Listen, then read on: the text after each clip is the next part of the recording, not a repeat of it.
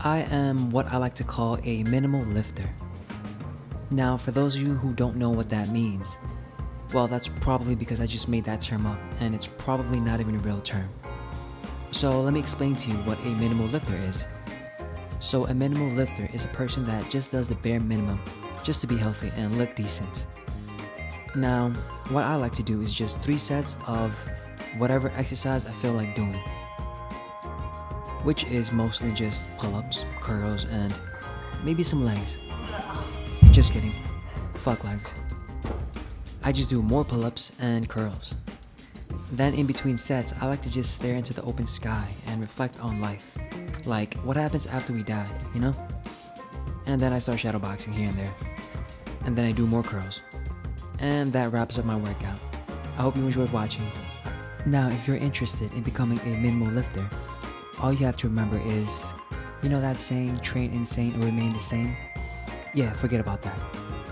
I want you to put this new idea in your head. You're gonna train minimally, and then you're gonna chill. That's my motto. Train and chill. No need to do all that extra work, you know what I mean? No need to break too much of a sweat. Just the bare minimum. That's how I do it. Yeah, I'm good. And I'll say, for the amount of times to work out in the week, I'll go with about 2 to 3, you know? I'd say that's the most minimal. That'll keep you in decent shape and keep you pretty healthy. Now, you also have to keep in mind that nutrition plays a big part in order for this minimal lifestyle to work out.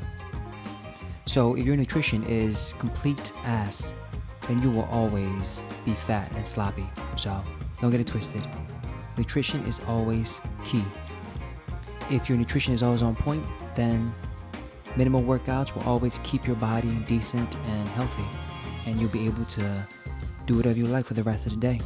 You can go out to the park and just walk around, read a book, and hang out with your girlfriend or go to the movies, whatever you like.